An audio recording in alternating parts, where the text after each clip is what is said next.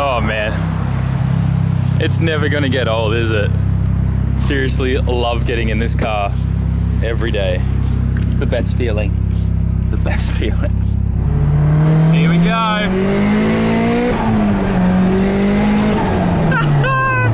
Oh, this thing never gets old.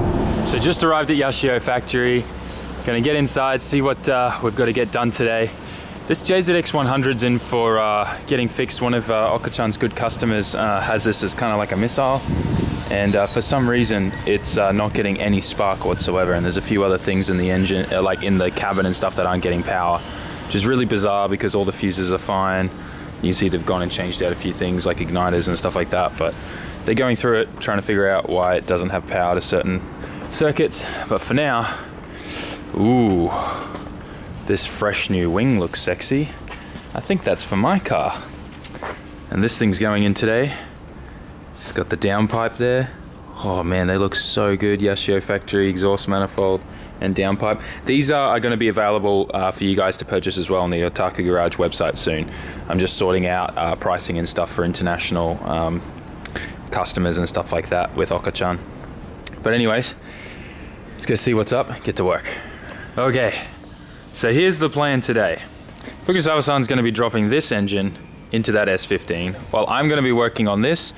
We've already got the seal for where the propeller shaft or the tail shaft connects to the gearbox, so that'll stop that little bit of transmission leaking there. Once we get the car jacked up, I'll show you how there's a little bit leaking out there and it's sprayed on the bottom of the body. That's where the smells come from. New wing is getting installed on the back of the car, just the same wing that Oka-chan runs on this car. You guys see here in the rear. So pretty pumped to be sporting that wing. And then the second thing is this engine cover is going on my SR. So we're gonna let things cool down for a bit, because to work down there where the propeller shaft and everything like that is, it's pretty hot right now. Same with everything in the engine bay here is really hot. We also noticed this. They shaved out the Nissan logo so that it would clearance this, but there's plenty of clearance there, so I have no idea why they did that. So it's a bit weird. But we're also taking the strut brace off. We don't need that. Oka-chan advises there's no, pretty much just said you don't need to run it, and it'll actually feel better. So we're going to take that off with his advice. Obviously we'll keep it just in case we need it in the future, but for now, take it off, put the new cover on, make this engine bay pop, match up with the paint and everything like that. Oh man, I'm excited, getting this thing dialed in even more.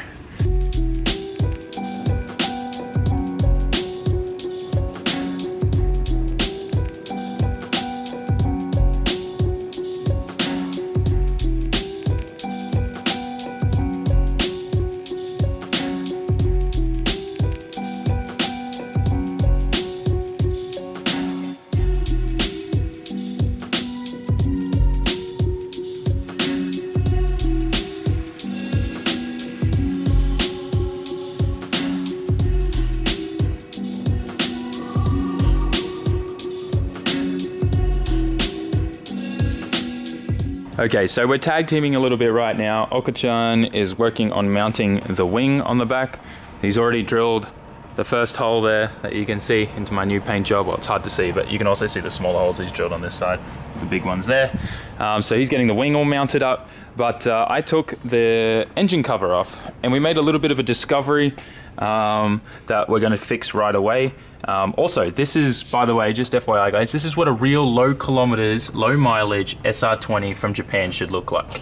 Anything that's got oil stains and lots of black stuff in here is not really a low kilometers motor. That only happens with like crazy amounts of mileage and like no servicing as well. But even if you're not servicing, you're still not going to see that till like over like 150,000 Ks. So this is what a really nice, clean, low mileage SR20 should look like. Also, HKS adjustable cam on the exhaust side. We're probably going to remove that though, because you just don't need it. And we're going to inspect what cams are in here, and Oka-chan's thinking about maybe changing them. We're also going to take these rocker stoppers out, because rocker stoppers are the devil. They cause more harm than good, so we're going to remove those as well. And we're just going to tidy a few more things up. So right now I've got to remove the tensioner. We've already moved it to top dead center. As you can see there, we've marked it out. Also, a really quick, easy way to know if your engine's at top dead center on SRs is, let me just put the light down for a second, your cam lobes here for intake and exhaust both should be pointing that way and that way. So intake should be pointing that way and exhaust should be pointing that way. They should be horizontal flat. So you can see there, that lobe's pointing that way and that lobe's pointing that way. And then obviously as well, your two markings should be about here, and there should be roughly, I think it's 11 linkages. 1, 2, 3, 4, 5, 6, hang on, I counted that wrong. 1, 2, 3, 4, 5, 6, 7, 8, 9, 10, 11. 11 linkages between the two. Pretty cool. SRs, I'm learning a lot today, and this is awesome. I love learning new stuff, and SRs have been something that I've been curious about for ages. I mean, other than the fact that they sound terrible compared to an RB, they put out a lot of torque, and I think I proved that last night when I took this thing for a rip. Anyways, we're going to keep working on it. A simple engine cover change turned into potentially changing cams and getting rid of exhaust cam gear, because you just don't need that, and rocker arms, we're going to get rid of those too. Anyways, rocker stopper arms, that's what I meant. Rocker stoppers, that's what I meant. All right, cool.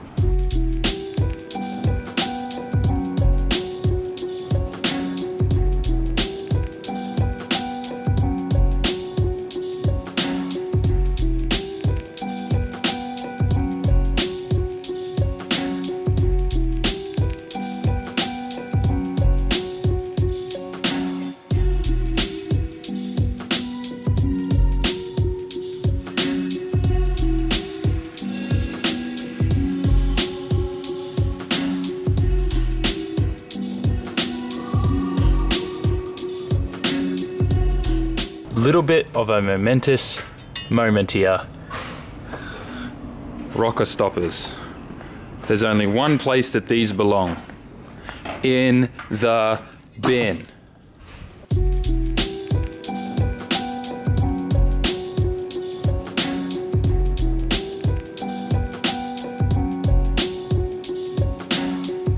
Well, things have escalated a little bit. We've got all the cams out and everything apart. Everything laid out there perfectly on the box, and they're checking them now to see what's happening, what version cams they are, if Aku-chan wants to change it. But look at this! My car has a wing! How cool is that? I didn't even have to do anything. Aku-chan did it all. He's a bit tired. But, no, he's not really tired. He's just writing his blog right now. Anyways, that looks sick. I really love that. At some point in the future, I also want to get one of these big, massive carbon wangs that Aku-chan makes, like what's on his Time Attack car here, GT style wing. I definitely want to go for something like that in the future as well, just for, like, you know, baller big wang effect. But for now, we've got a nice little bit of modest wang, which I think looks really sick. We'll get some better shots of this later. But for now, I think what we're going to do is, I'm waiting to find out what cams these are. They are a HKS, we just don't know if they're step 1 or step 2. We're going to probably remove this exhaust side gear because you just don't need that. And I'll probably sell it to Up Garage with this strut brace because I just don't need them either. Anyways, let's get to work. Ooh, yeah, changey. Change. Okay, we're changing cams apparently, guys. All right then. So we're changing over the cams now. We've already changed over the VCT gear onto the new cams. And we've just removed this off the old one because that's no longer needed, and we removed this off a normal cam that we had sitting spare from another engine, and we're going to put this onto the new cam here, and then we'll put it all back in the engine. Kind of wish we could I kind of like the purple HKS cam gear, but these slip from time to time. They can loosen and slip, so and there's no point in having it in my engine because you just don't change your exhaust timing at all. There's no point. Especially with the setup that we're running.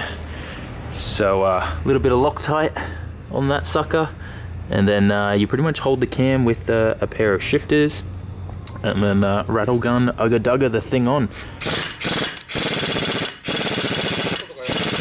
So just sat the new cams in, and Fukusawa-san's going around pre-lubing all the lobes and everything, so that when we put it all in and tighten it down, that there's some oil at least on there, so when it cranks over for the first time, ain't gonna have any metal on metal friction action, because yeah, you guys always know the deal. Lube first.